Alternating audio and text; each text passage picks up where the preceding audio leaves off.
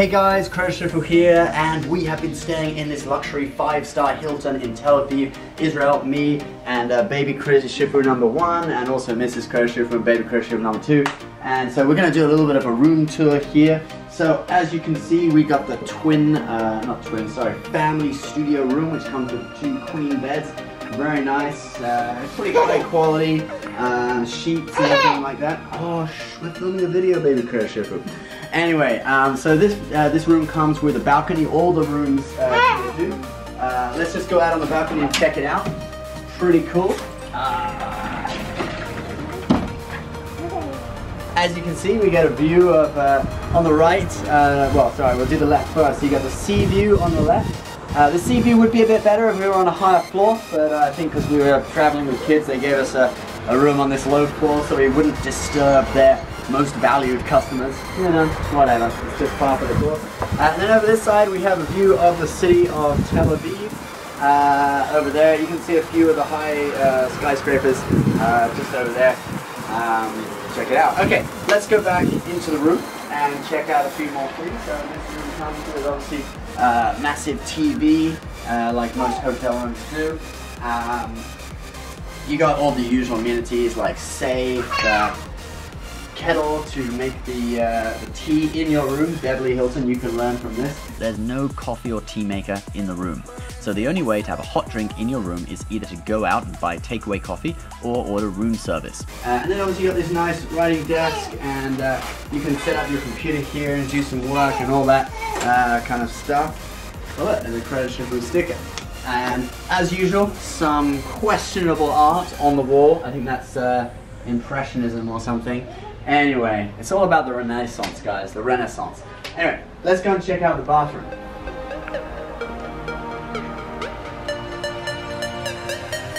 So this is the bathroom. It's really cool. It's got this this mirror that makes your face look massive, kind of scary.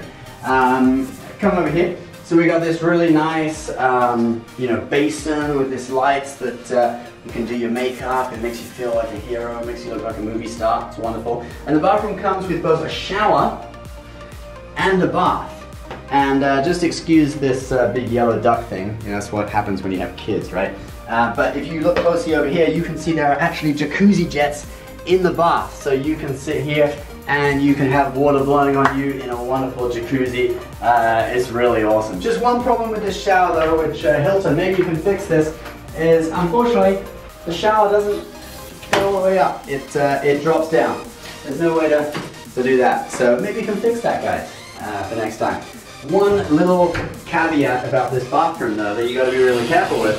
If you got this floor-to-ceiling window that looks out towards a lot of other buildings with balconies where people sit outside smoking and having a coffee or eating or whatever. So you just got to be really careful not to be naked in here if that blind is open. Obviously I'm not naked right now, but if I was naked, I would make sure I pulled that blind down. So that's a little bit of the bathroom tour. Oh, also guys, you get these fantastic products.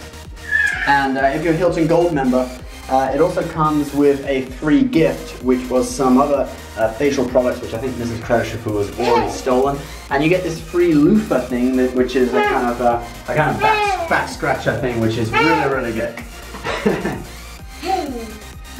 All right, guys, let's now go and have a look. Let's go now and have a look at some of the other areas of the hotel, like the pool, the breakfast, and the executive lounge. Let's go. After arriving in Tel Aviv, which is a cool city, kind of reminds me a little of Barcelona, we drive to the Hilton. Your destination is on the left. Apart from the disappointment of the room being on a low floor, which we already mentioned, most other things about this hotel were top-notch. The lobby is really stylish, the welcome fruit, chocolates and wine were great. They thought I was a woman, which wasn't so great, but I forgive them. They're way better at my language than I was at theirs. The fixtures and fittings were all good quality. The location of this hotel is great, right on the cliff top above the beach, and the pool also looks out onto the beach, great for relaxing. You can also walk along a cliff top path at sunset and watch the sun go down. I was going to get some drone shots of the hotel and the coastline, but I couldn't because of this. Yep, planes fly past the beach really low, literally at the height I would fly a drone at. But I hope you enjoy these shots of the beach and the sunset anyway. Now let's look at the breakfast. It seems all the room rates that this hotel offers actually include breakfast, which was a really pleasant surprise. And breakfast is pretty great. I must have eaten more hummus in those few days than in my whole life. If you've only ever had hummus in America, you haven't really had hummus. One of the highlights of the breakfast was this cheese selection with an actual honeycomb that you can scrape honey off. The salad bar with olives, there's the hummus again, fresh fruit, and this incredible orange juice machine. One of the only things I found strange was the orange juice machine and the espresso machine didn't run on a Saturday. Yep, the machines had to rest for the Sabbath day too. And that seems to be true with espresso machines across Israel. Here's one in an airport lounge resting with a cloth over it. You really can't complain, it's their tradition, but I do love a good cappuccino. Can I find a Christian coffee machine who's willing to work on a Saturday? Hilton Gold members get access to the Executive Lounge. Officially, you have to book through Hilton to get this. I actually booked 2 nights through Chase, which uses Expedia, and 1 night directly. But the hotel gave me access for the whole time. A great place to get a cappuccino, except on a Saturday, and it's on the 12th floor, so you get a really great view as well. All in all, this hotel gives you good vibes and leaves you feeling refreshed and ready to go explore the city or drive up to the north of this small country for your friend's wedding, which is what I was here for. Just lastly, how much did it cost? Well, I redeemed 47,000 Chase points plus $393 for 2 nights and paid $529 for another night directly with the hotel. So I paid $922, working off the assumption that each night cost $529, which is a total of $1,587 for 3 nights.